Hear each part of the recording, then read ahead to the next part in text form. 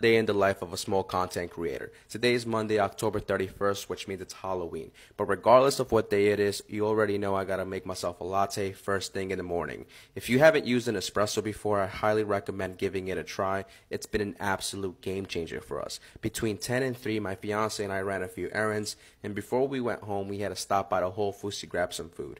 Once we got home, I had 2 meetings to attend. After that, we put on Leo's Halloween costume, and man, he freaking loved it. For Halloween, we decided to take Leo out and did a quick run at Target to grab him some new toys. Also, my fiance saw on TikTok of someone setting up a couch nugget into a fort looking thing, and of course, you already know I had to build one out for Leo.